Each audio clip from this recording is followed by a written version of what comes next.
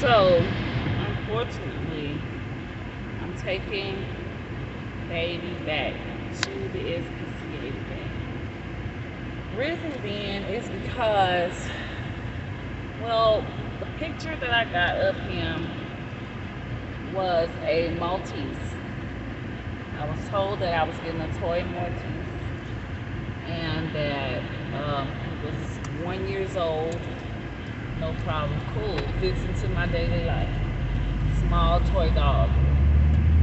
Well, the day of me going to pick up baby, I get a phone call around 10:30, 11 o'clock, telling me that they've noticed that this dog is not 1 year old, he's 8 years old.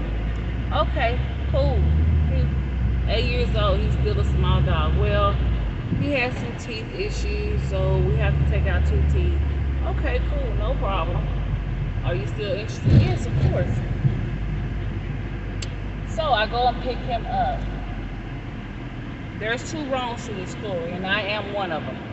But I go pick him up, and they're carrying him out. Well, this is not a toy dog. This is a Maltipoo. So they did not tell me that he was a Maltipoo. I mean, you called me to alert me about the age and the teeth and all this jazz pizzazz, but you conveniently left out that this isn't the dog that we said that you were getting.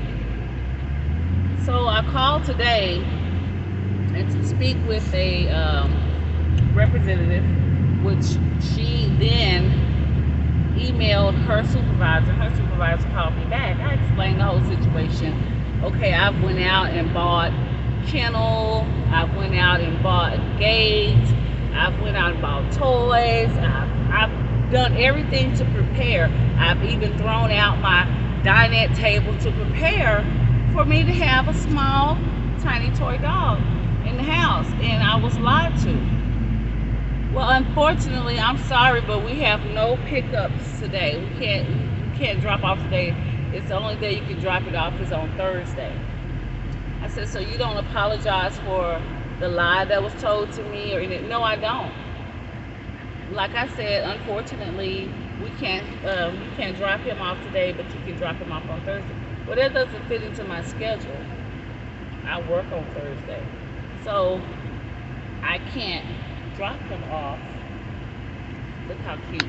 He is adorable. This dog is so sweet, but he's just not the dog that they told me that I was getting, and he doesn't fit. Everything that I bought is for a small dog, and I wasted money doing so. But anywho, back to her.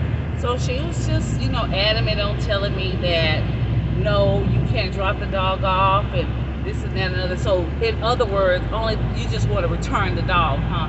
After me telling her the whole bit I just explained. So yeah, I do want to drop the dog off. So like I said, the only schedule we have for you is on Thursday. Well, no, that's your schedule. Mine is today. I'll be there. So, like I said, on my part, I should have spoken up when they brought him to the car. I should have spoken up and said, hey, this dog is not the dog that it's in the picture. This is not a Maltese. This is a Maltipoo. It's a mix, and you failed to mention that, because if they had told me this was a Maltese, I would have said no, that doesn't fit because I need a small dog. Sit there. I need a small dog.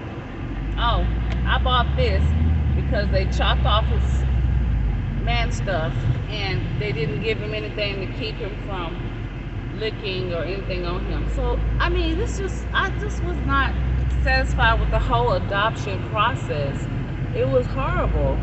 I mean, the front desk, they were nice, and nice lady who showed me the dog and all that stuff online, that was a very nice lady, and they were all sweet. But the people that I'm dealing with now,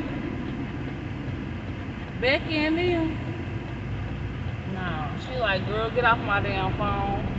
That's your problem. And it's really not fair. I should have actually not taken the dog home. basically. As you can see, his coat is clean. Everything is clean.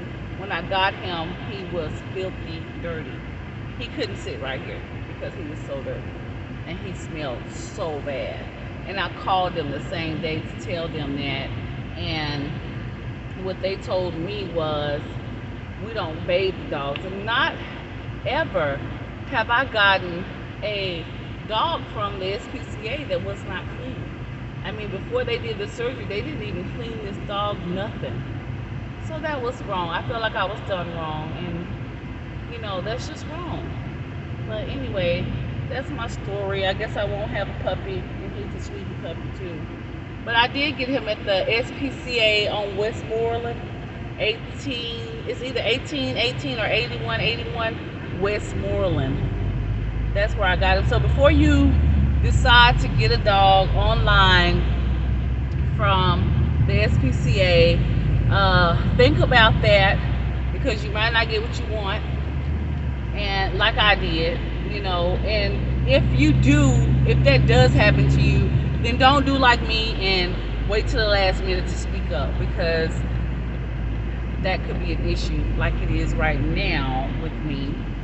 But you know, I just feel like the manager or the supervisor could have spoken better. She could have been a little bit more, you know, understanding and saying, well, my staff made a mistake, so let me fix it. And she didn't do that.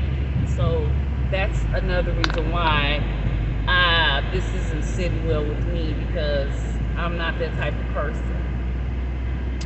So good luck dog hunting. I'm out the game. I've learned my lesson.